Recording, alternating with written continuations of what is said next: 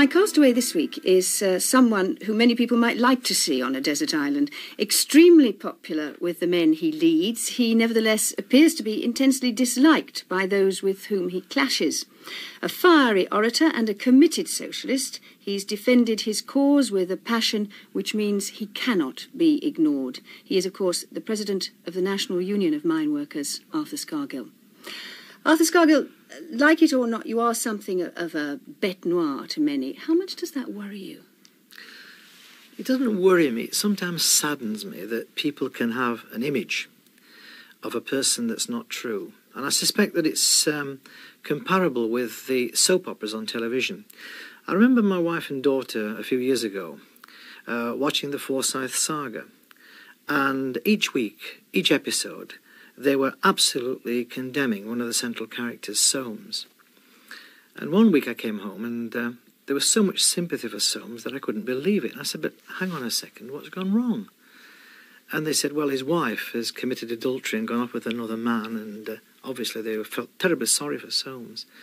And it suddenly struck me that this was an image rather than the reality of the person. And I think what happens is that the image of Arthur Scargill disguises the reality of the person, and it's only when people actually meet me that they discover the real me. And when they do, by and large, they say that you are different from the person we thought you were. So while it saddens me, I understand it. Well, now, Arthur, you're off to this desert island, and I mean, who knows, you may be extremely happy to get away from all sorts of other people, let alone what they think about you. Will you be any good at fending for yourself? Oh, yes. I'm a dab hand at making fish and chips, for example, and I would certainly have a go at constructing a hut of some kind and try to make life on the desert island as comfortable as possible. But I'm pretty orderly in my everyday life, and so therefore I would try and get some kind of plan on the desert island that would enable me to have a store of food. It would enable me to have proper living accommodation, so that until the time came when I was rescued, hopefully, I would survive in surroundings that were at least reasonable. You've been thinking about this, haven't you? Yes, ever since I got your invitation. Now, how have you set about choosing these 8 records? Are they memories or are they just things you like? Well, they're a mixture of both. In my early days, I was a fanatic as far as jazz was concerned, and I've always paid particular attention to the great black jazz musicians in America. And one of my favourite pieces of music is the Scott Joplin piece, The Entertainer.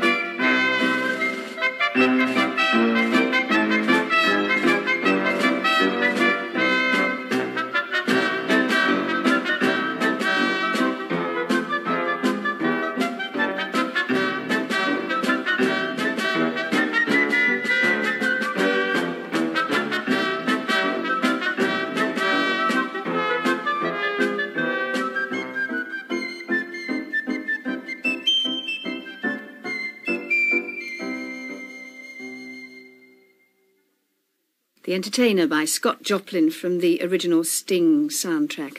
Arthur Scargill, is there something of the entertainer in you, do you think? Oh, yes, I think there is. Particularly when I appear on a public platform and make a public speech. I think you see a completely different Arthur Scargill in those circumstances than you do, for instance, on television or on a radio programme. The fact is that you're able to give the complete picture in, say, a 40 or 50 or 60-minute speech.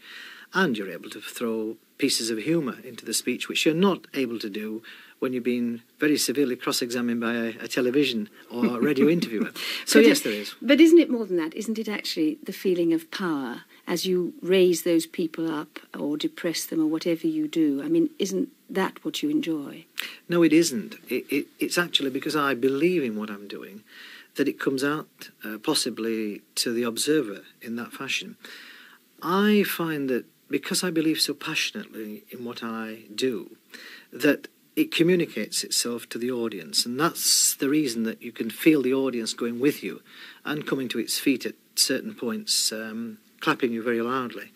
And I suspect that anybody who has been in that position will confirm that view, that if you speak very passionately about something that matters, your audience begin to identify with you, and they begin to see very clearly that what you're talking about is something that they have been thinking about for a considerable period of time, but possibly never put into their words that they wanted to hear, and you've articulated for them what they wanted.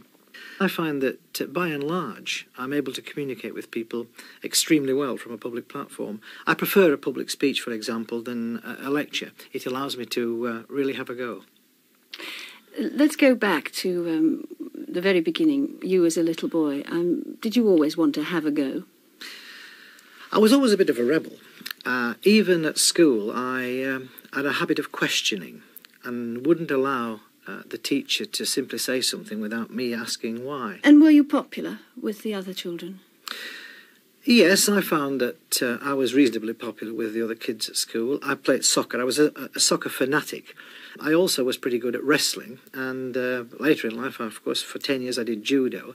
But I was reasonably popular with the lads. And it's all come in useful. It's all come in useful, particularly in certain instances when telephone kiosk doors have been wrenched open and blokes with snooker cues have appeared. Now, you were an only child, Arthur. Yes, I was. Can you remember your mother? Because she died when you were quite young, didn't she? She died actually when I was 18. I remember my mother with probably more vivid recollection than anything else in my life. It was the most devastating period of the whole of my life when she died. And for 3 months, it literally rendered me unable to function properly. I was very, very close to my mother because my father in the Second World War was in the Royal Air Force. And so my mother and I became inseparable. And she died when she was 50 years of age. She was a Christian. She was a very lovely woman. And obviously I loved her very much indeed.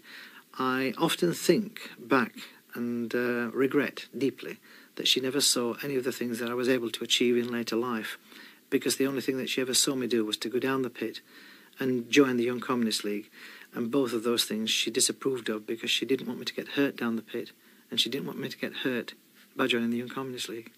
Do you think she would have been proud of you today? I'm sure my mother would have been as proud of me as I was of her. Shall we have another record? Yes, I think a record that epitomises my feeling about my mother.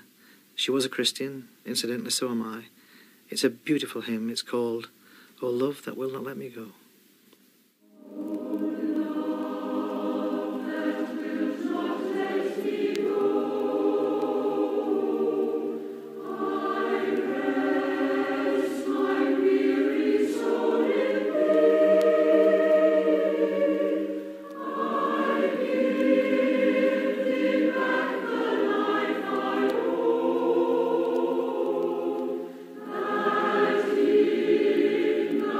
Ocean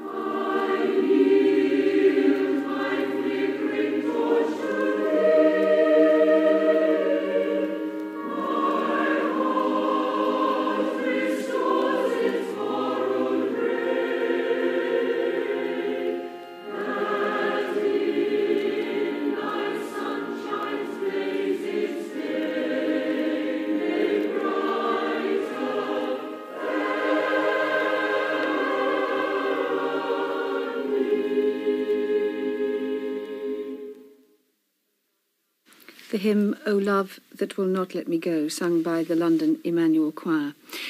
Tell me about your father, Arthur. He was a miner.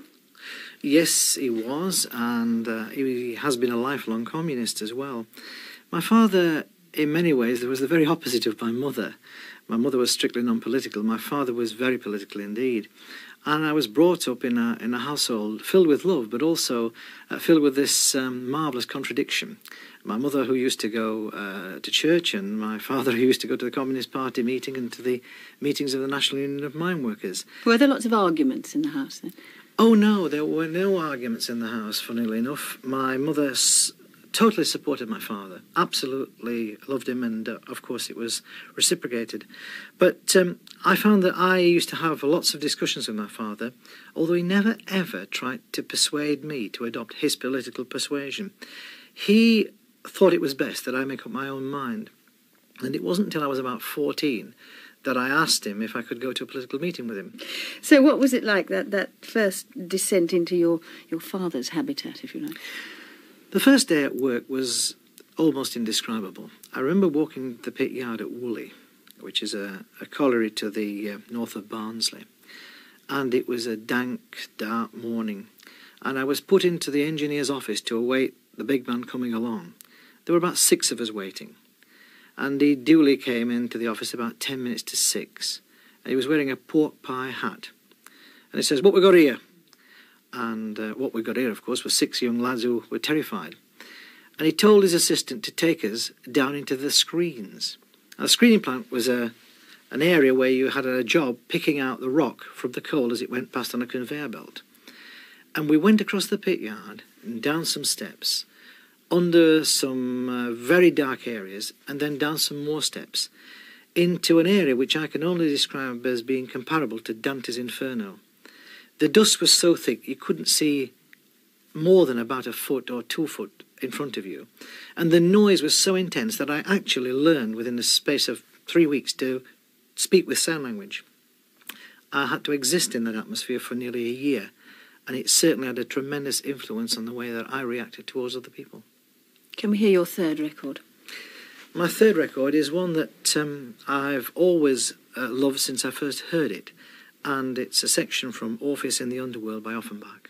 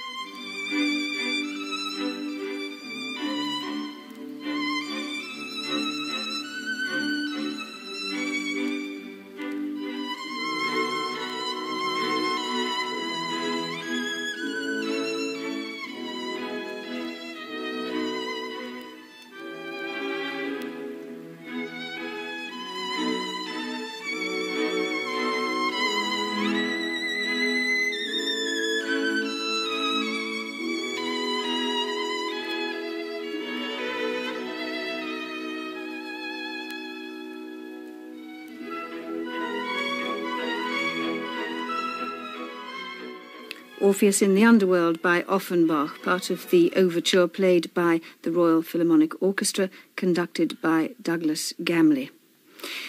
Why is it, Arthur Scargill, then, if being down the pit is such a noisy hell, as you describe, why is it that it has such a romantic image? If it's not being sexist, I suppose it's like being married. You have amazing rows, but you always go back. I think what it is that there is a degree of comradeship in the mining industry that you'll not find anywhere else, probably apart from, say, the fishing industry. And it's because of the closeness of the people in the environment in which they work. And I recall vividly working with these young lads in real dangerous circumstances and feeling a sympathy for them and them for me, so that if one of them was threatened with anything, say, discipline by the management, we saw it as an attack upon ourselves. And how quickly did you spot amongst these 6 young boys you describe you go down the pit with, how quickly did you spot that what they needed was a champion, a leader, somebody to stand up for them? I think relatively quickly. I mean, I thought that the circumstances in which we were working were so appalling that they needed challenging. But what happened when I went down the pit itself, I was working with a whole group of young lads, and I found that before the holiday period, everybody else in the pit, when they finished work, were allowed to go home immediately prior to the holiday commencing. But for some inexplicable reason, the young lads were not allowed to do this. Even though they'd finished their work, they were compelled to stay down. And so the lads asked me if I'd be the spokesman. And I went into the manager's office, and it seemed to me that the manager's office was about 300 feet in length. It seemed to take me so long to walk across the room. And the manager was sitting there smoking a pipe. And he said, "What's that I want, lad?" And I said, "Well, I've come to represent all the lads in the pit bottom." "Oh, aye. About what?" And so I explained to him the case, and I said, "And what we're asking, Mr. Steele, is for permission for us to go home when we've completed our work just today." He says, "Thou knows I can't give thee that permission." And just as we were going to the door, he said, "That'd be better off than us training in Moscow, thee, rather than here." And I went out and I thought, I haven't succeeded in those negotiations. Then I suddenly realised he hadn't said no. It simply said he couldn't give us permission. And so when the time came at the end of the shift for us to come out, I promptly led them all out with the rest of the men. And to everybody's astonishment, we all got paid our full wages. And from that moment on, I was regarded as something of a champion in the pit. The first taste of power. Let's have your 4th record. I'd like to hear the Beale Street Blues by Louis Armstrong and the All-Stars. You'll see pretty browns in beautiful gowns. You see tailor-mades and hand-me-downs. You meet honest men and pickpocket skill.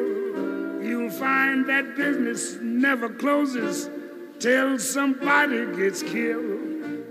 If Beale Street could talk, if Beale Street could talk, married men would have to take their beds and walk, except 1 or 2 who never drink booze, and the blind man on the corner who sings the Beale Street Blues. He said, "I'd rather be here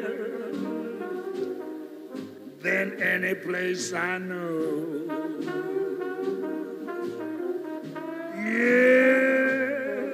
Yes, I'd rather be here than any place I know. It's gonna take the sergeant for to make me go. The Beale Street Blues by Louis Armstrong and the All-Stars. How do you relax, Arthur? I mean, do you have people round and play them your old jazz records? No, I relax by listening to music like that. I also watch television, which I find quite therapeutic, actually. I think it's because I can concentrate on it without being too deeply involved. And I also go for walks with my dogs. I've got 3 beautiful Airedale dogs. My daughter, of course, says they're her dogs, so there's a challenge there. And we've got geese, which we've named appropriately, Gaddafi, Gorbachev and Gromyko. I also like soccer. I'm a soccer fanatic, and whenever I get the chance, I still like to go see a good soccer match. Well, now, you met and married your wife, Anne, when you were 23 in the early 60s. How did you meet? Well, I met her as a result of working with her father, although I never suspected for one moment that he got a daughter. I discovered that she was learning to drive a car. So I promptly offered my services as an expert driver to teach her how to drive. We went for a drive and I invited her to a jazz concert to hear Chris Barber, and within a few months' time we had played together and got married. Now, it was just after that, in your mid-20s, that you went off to university on a sort of day release, wasn't it?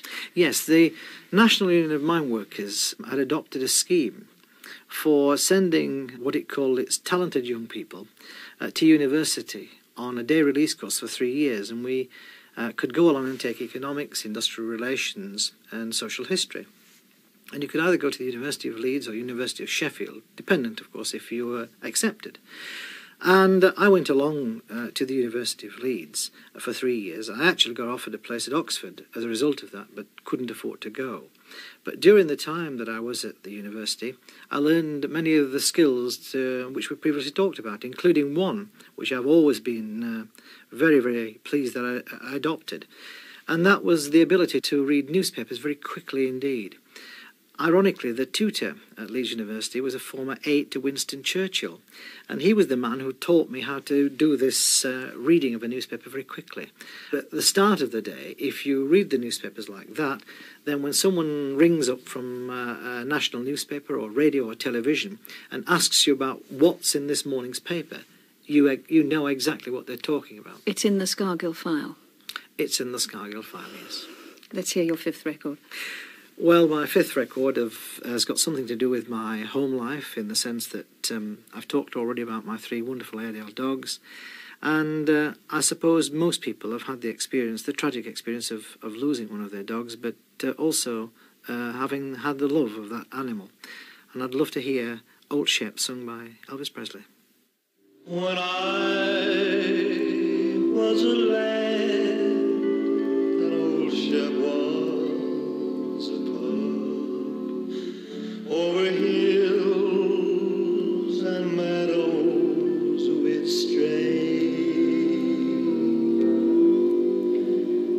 just a boy and his dog. We were both full of fun.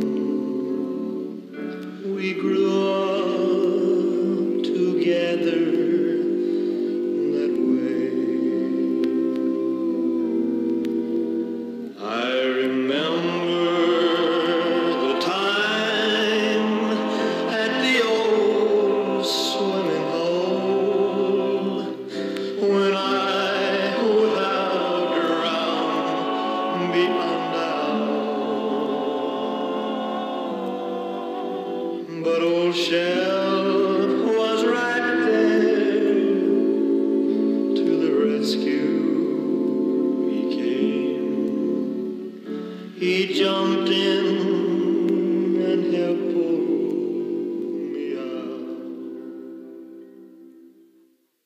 Old Shep, sung by Elvis Presley with the immortal Jordanaires.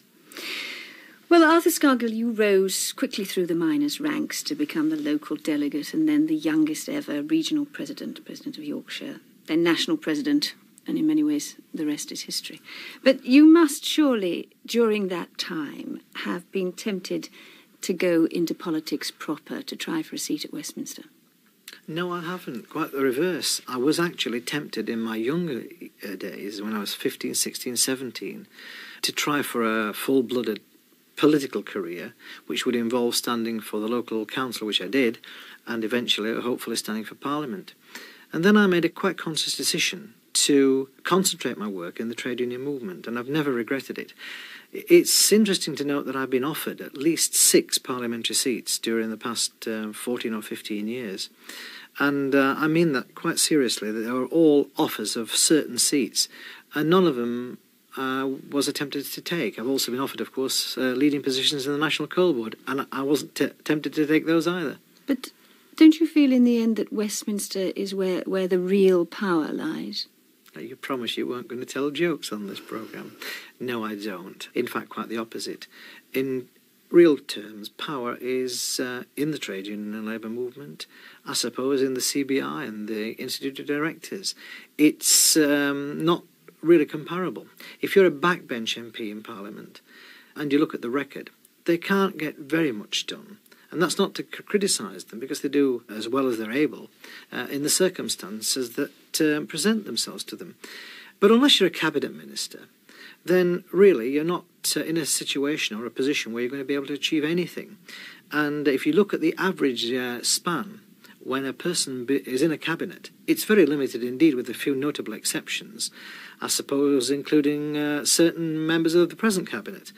But if you ask someone, for example, who is the MP for so-and-so constituency, they'd have very great difficulty in telling you. On the other hand, if you ask them who was the president of the NUM or who was the general secretary of the Transport and General Workers Union, I've no doubt they'd tell you instantly. Do you believe before the end of this century your kind of socialist Britain could be achieved? Well, I'm not a dreamer, but what I am is a realist, and I think that it's a certainty that we'll have a socialist system.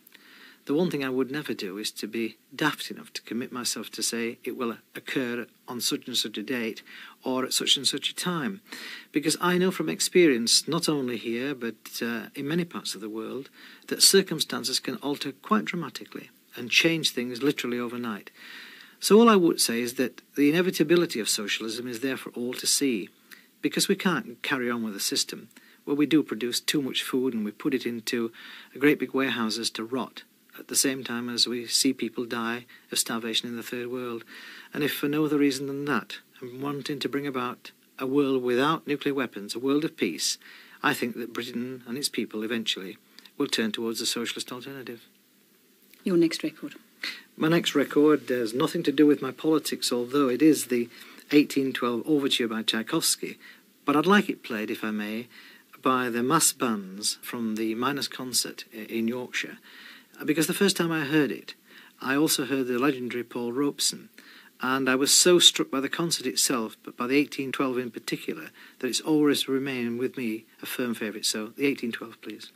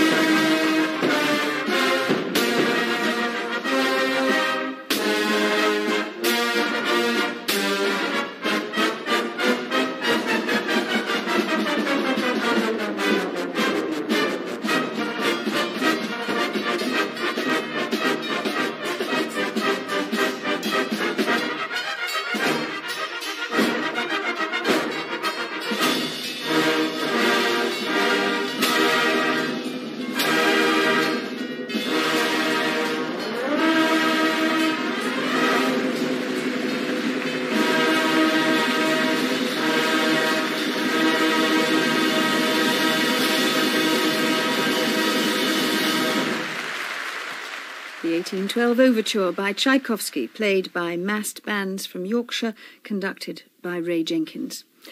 Let's talk about the strike, the year-long miners' strike, often called Scargill's strike. Now, as you sit on your desert island, Arthur, and rerun it through your head, which you must have done many times, but you'll certainly do on the island, what will you think? What will you think I should have done that differently?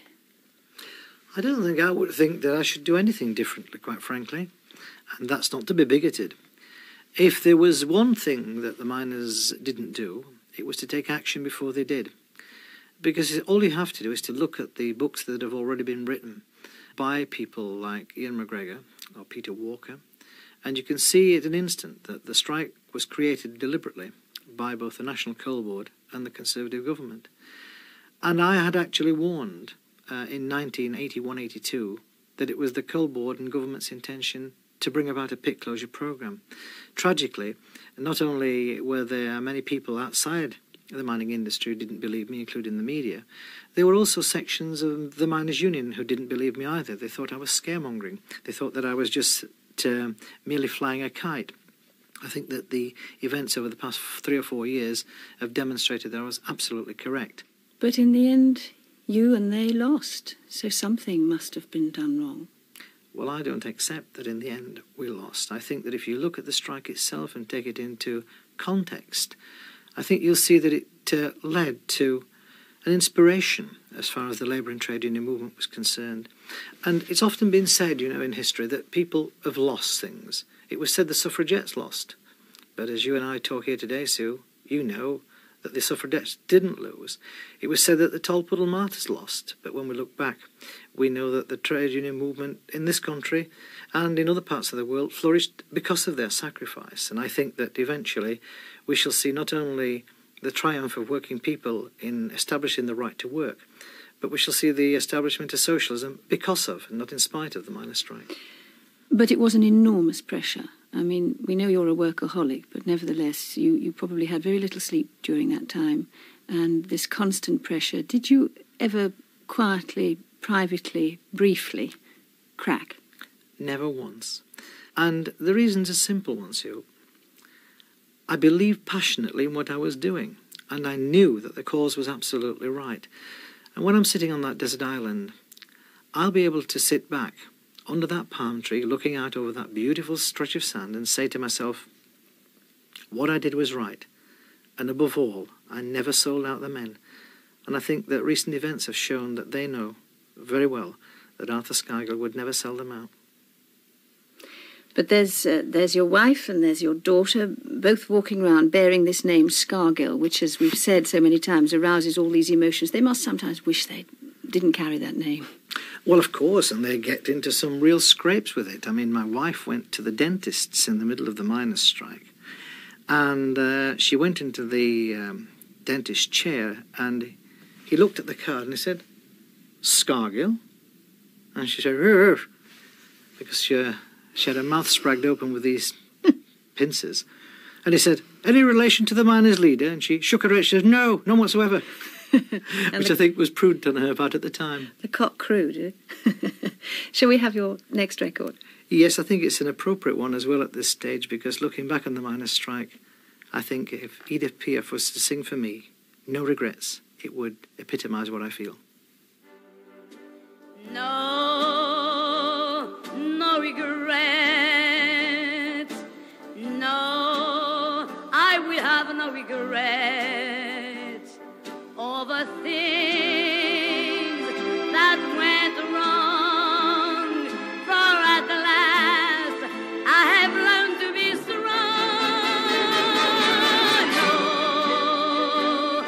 No regrets. No, I will have no regrets for this seed that is new. It's the love that is growing for you.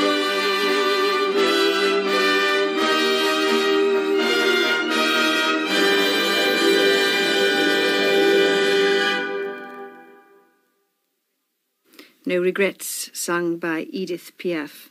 Now, Arthur Scargill, you're a workaholic, as we've said. You're going to get jolly bored on this island, however ordered you say you're going to be. I take it you're not terribly good at lying in the sun. No, I'm not. And in fact, if I do go on holiday, I want to look around at things away from the beach. But what I'll be doing, of course, in addition to building the hut and ensuring that I was comfortable, is planning how to get off that island at some stage. And so I wouldn't be sitting down doing nothing. I'd be making my plans so that you would have the benefit of my moderate approach back here in Britain. Now, as you speak and as you talk about your life, you display an admirable lack, some would say, of self-doubt. What would you say to those people who say, of course, that perhaps being your greatest strength is also your greatest weakness? That you don't stop and doubt yourself. You often can't listen to criticism. You are single-minded. I would say that's a matter for them to determine and not for me. But if the criticism is that I'm single-minded, I plead guilty. If the criticism is that I don't doubt what I'm doing is right, I plead guilty. And I think it's important that that's understood, because I can accept criticism. And obviously I discuss things with my colleagues, but once the decision's taken, then I argue for that and I fight for that decision to the very best of my ability. And I think that's important in politics. I think it's important in trade unionism, that people understand that they've got someone who's prepared to lead from the front. Your eighth and your final record, please. Well, as I said to you, obviously I want to get off that island, and I want to listen to a record from Verdi's Nabucco chorus of the Hebrew slaves, because that's a signal of what can be done when people escape from bondage. And here I am on a desert island. I can escape by some means and come back to Britain and grace your television screens and your radio stations and our newspapers and bring the message back of why Britain should have a better way of life.